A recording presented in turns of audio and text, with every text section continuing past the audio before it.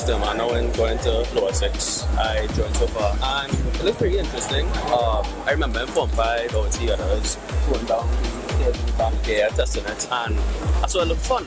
So I say, why not? Let me join.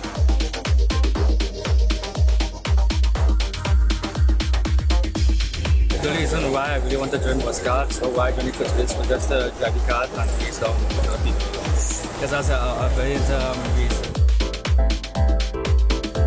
I like the speed and rush you get from going down the hill with like good top speed and it was fun. The last time I was there, it was interesting seeing how the carts were and all the problems that came along with each individual carts. I'm glad to be here again, and I would really like to be a driver this time because the driving seemed like to be the most fun part of it. This is the first time I got to officially be here, but I was able to help out with a next box cart with my brother. And I do find the engineering part of it interesting, how to figure out the aerodynamics, how to figure out how to keep the car optimal. So I'm glad to be officially here, and I would like to work on the box carts. This is my first time, so I don't know much, but if there's something I want to see, I want to see it on TV. Remember, gentlemen, part of this thing is the red portfolio. St. Mary's have always represented well with their cards. They're a little shy on the quality of the portfolio. It's an important part of it, right? So that will be the advice I give and the guidance.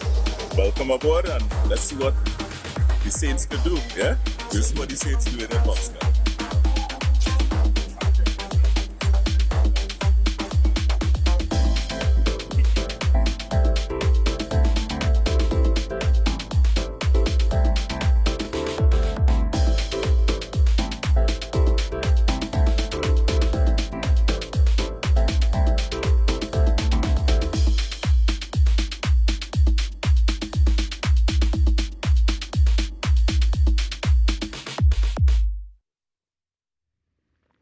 The Gravity Racing Association of Trinidad and Tobago is getting ready for the Box Cart Intercol. It's happening on the 28th and 29th of November. Yeah, ladies and gentlemen, let me welcome back to the Now Morning Show, Director André Crichlow. Good morning to you, sir. Good morning, and again, happy good morning and hearty good morning to all you viewers and listeners here and internationally, because we have some people signing in to hear this interview, the official online launch or soft launch, as we call it. So yeah, again, top of the morning to you too, sir. How preparations coming along? You ready for them? Woo, nice and busy. There's a lot happening back end. This year, one of the things we're very proud about is we are welcoming a team from China, who is apparently like the country China, taking part in the Box Cart Intercol. Yeah, that's where we are. Interesting. So yeah, I am very excited to see what they come with, because they have, if you think about it logistically, they have to travel with our cart. So they'll probably bring it knocked down and then reassemble here. So putting things in place, you know. I'm not even worried because everything made in China anyway, so it will be all right. Okay. The box cart and all. Well, not everything. Box Cart Intercol is made here. Ah, boy. And this is where it gets interesting. So I want you to, I was looking at the videos just now, and I was very, very intrigued by how the actual process happens. So you go to the schools, or the schools sign up to be a part of this Intercol, and is it that they have rules by which they have to make the box cart, like specific dimensions, or how does it work? Most definitely. You can't have competition without rules. But what we do is we have a competitors package that goes out. Okay. And that outlines your limitations within which you design and build your cart. Okay. This is, of course, for maintaining, equity in the competition, as well as safety. Right? There's a weight limit. There's a size limit. Okay. Right, and again, all of this is in the competitors package. Anybody who wants to get just in general information about it, they could go to the landing page, which is trinituner.com/boxcart. Okay. You'll get a lot of those questions will be answered there, but you also get a lot of background and insight into what we're doing. So basically, these rules and regulations ensure safety, and as I said, put a ceiling or limit on how big, how much you put into it. Money-wise is up to you. Right. But the way the competition is designed, it doesn't offer you any significant competitive advantage. It's about, as I like to say, after science the thing. Yeah. So in terms of science and the thing, right? The box cart itself, of course, is not powered, right? So, well, it is powered, but it's powered by gravity. Well, and the science, the science behind it is gravity is the same for everyone. Right. Right? They have other forces. Well, it depends on the weight. No, gravity is the same for everyone. If you look or remember the experiment they ran on the moon, a feather and a stone let go, both hit the ground at the same time. The only thing that changes how fast something falls is friction or the resistance to it. But we're not on the moon. If you drop a feather on a stone here, it go fall at different times. So it's not the same for everyone. Correct. But the force applied is the same. That's what I'm trying to say. This, I don't want to give away too much because this is the learning part for the students. What forces act against you in box cart racing or gravity racing? As I say in most of the visits I do to schools, the one key hint I will give to everyone is friction is your enemy. That's it. Everything else, again, I'll say it over and over, sciencey thing. And I have to say with pride, these students do sciencey thing. We see some incredible designs, some well thought out designs. So much so that it brings me to the point where Holy Name Convent, Point Fortin, the first year they entered, they came with a card that didn't pass the scrutinizing process. So they weren't in the regulations. They weren't able to even compete with testing and running, right? And they still came forth. How if they weren't able to compete? Excellent, and that is because they followed a process. The written portfolio you must submit, and as a part of the competition, it's not just building the box cart and coming and racing. You have to write your entire journey of building it. Okay. And you are graded on it because the way it's structured is like a physics lab. Just like you go into a lab, you do a science experiment. And you mark down your observations and you come to a conclusion. Right. It does the same thing with the engineering design process is practically the same. What we've done is we've been able to say that written component is a good 65–70% of your overall score. So even if you have the fastest on the day, your portfolio could put you over the top. And the work they do in their portfolio, building their portfolio, a lot of it can be submitted back to their SBAs. Okay. So it's not just, as I like to say, a fun, glad project. We've brought the learning and academia into the fun sphere of the entire experience. Break down for me what happens on the day, because I noticed the ramps, and of course I thought it was more people racing at a time. I didn't realize it was only two at a time. It's two. Yeah, okay, so what we do on the day, we have what we call safety or scrutineering. That is where they go through a very strict process to make sure that the cart is sound enough to complete the run or the test. Right? After that, they are now put into categories, and a computerized system selects them and puts them to race against each other. We put that in component there because, of course, everybody wants to know they have the fastest box cart. I'm not sure if you had those boy days growing up where you race downhill and thing. Not with box carts, no. All right. There you go. But again, we added the competitive and fun component, right? The bragging rights to the fastest cart for the day. Naturally. So what we do at that point now, as you could, if you remember seeing on the ramp, everybody starts at the same time because it's a start gate system. We also have employed a digital timing system that we adopted from drag racing up Waterfield. Right. And this was proven to be very valuable in the competition because some of the races, there's a separation of 0.003 of a second between the two. The naked, the human can't tell the difference. So that photo finish. Yeah, we pull the human component out. They can't say, well, the boy, he went saint, so that's why they win that one. No, it's the computer doing everything. And we're proud of that too because I know the way you may think of this. And again, as I say with pride, the competition is so fair that as a common thing that it is that tight. You know, and it says what? That everybody science anything, regardless if your cart looks like a shopping cart from Hilo, or you build something from scratch like Formula Press did, Presentation Chagonas did a fantastic cart. it doesn't offer that much of a competitive advantage. Science, the thing. That's what we're about. That's the whole aspect of it. How many schools are competing besides China?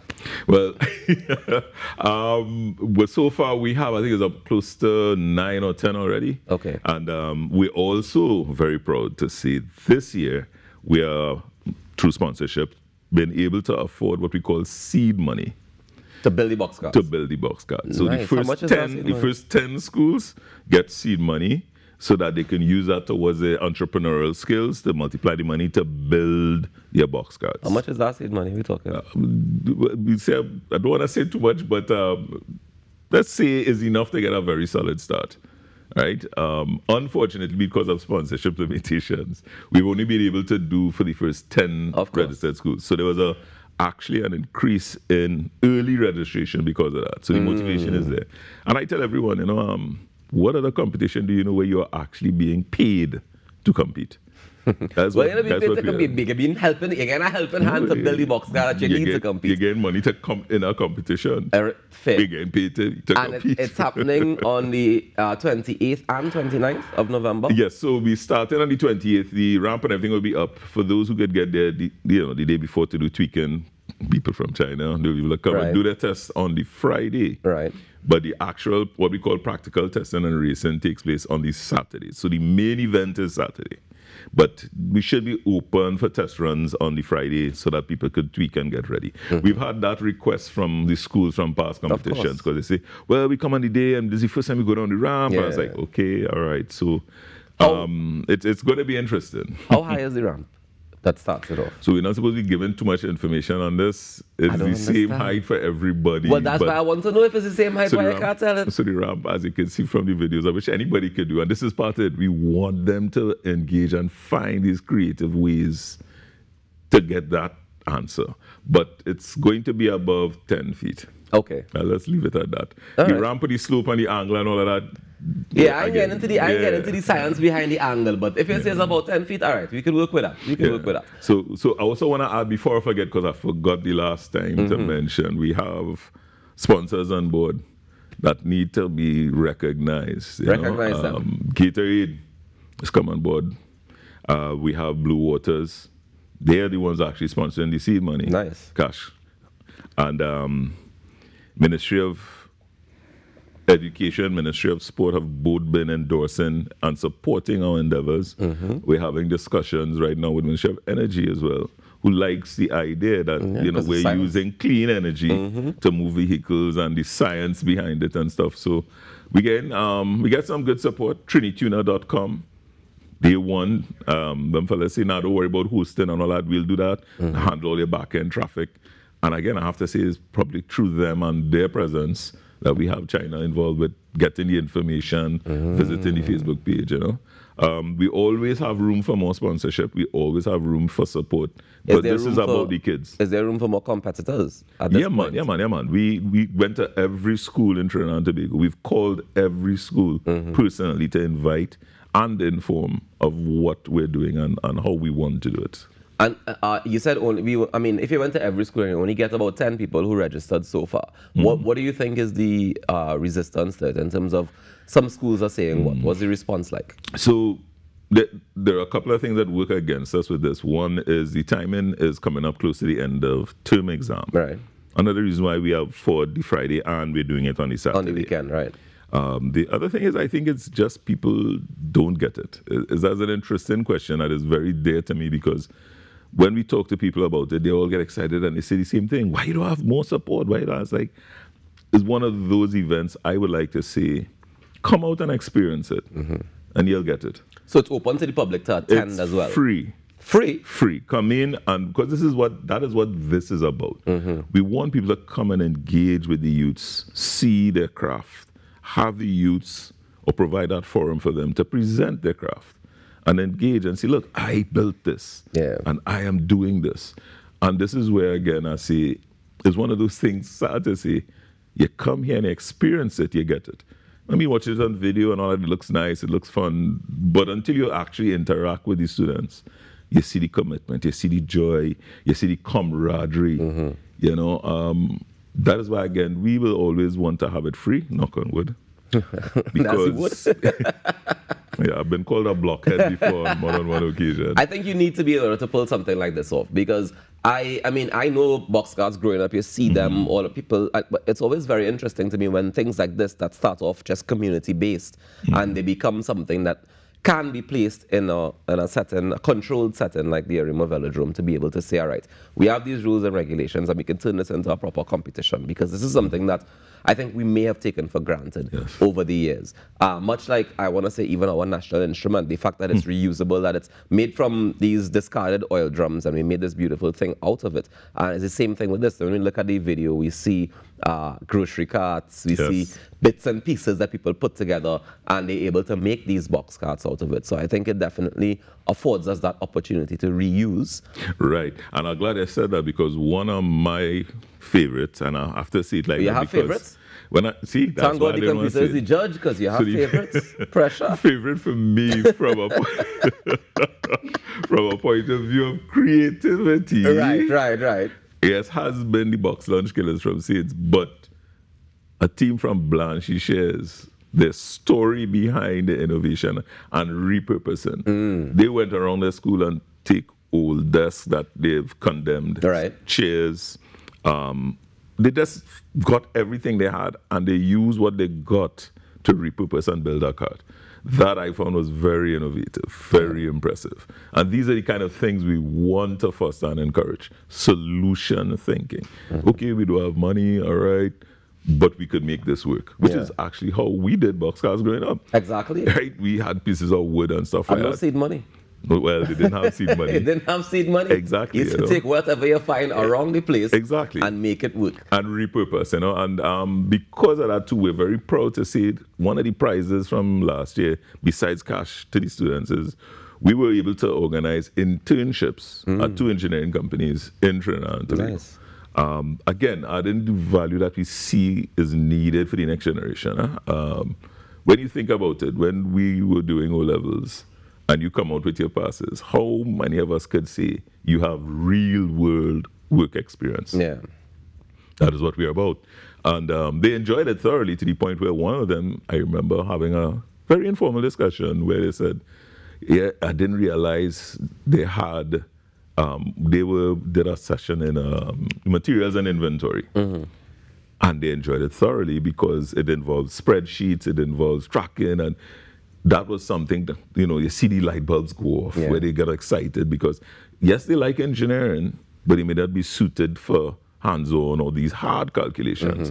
But they might have an argument for detail and tracking. And they could find a place that fits in best for them. They found their niche at an age where you're just coming out with passes. Exactly. You know, that to me was very exciting. I think this entire event is very exciting, and I think the lead up to it is exciting as well because the students get to be a part of something, they get to track their progress, and then they get to see it happen on the day, and they get bragging rights and some prize money and thing if they win too. They get everything you need. So everything you need to be a success. Congratulations to you and to your team. I take it. And of course, we look forward to heading to the Arima Velodrome on the 28th and 29th of November. It's going to be a fantastic time. What time does the competition kick off? So we want to start early this year because we have to finish early. We have to make room at the Velodrome for evening activities. So it'll be shutting down hopefully 2 o'clock by 2 or 3. So what time it started? We start promptly at 8. 8 a.m. 8 a.m. we will be starting official testing and tuning and putting people in categories, the computer doing that, and hardcore competition. All right, fantastic. It's going to be an amazing time. It's absolutely free. All you have to do is show up at the Arima Velodrome and appreciate the work of these young children, essentially. Thank you so much for joining us this morning, André. Always a pleasure. And all the best to you, sir. We're going to take a quick break, and when we come back, we head to Tobago. Stay tuned.